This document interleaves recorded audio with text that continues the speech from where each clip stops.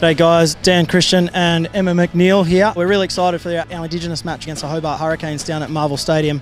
Fantastic initiative. It's great to see cricket finally getting behind this kind of initiative. We see it in the footy codes every year. The Indigenous round's fantastic, so they do it brilliantly, and that's how I got the idea for this bat, from seeing Em's social media. She designs the boots and does the jerseys for a few of the teams as well, and she's done an absolutely fantastic job. So the story is basically my story in cricket, having come from the country and eventually travelling around the world and being able to play everywhere and learn my trade all over the world. So starting up here at home, and then you have the different pathways to where I've ended up.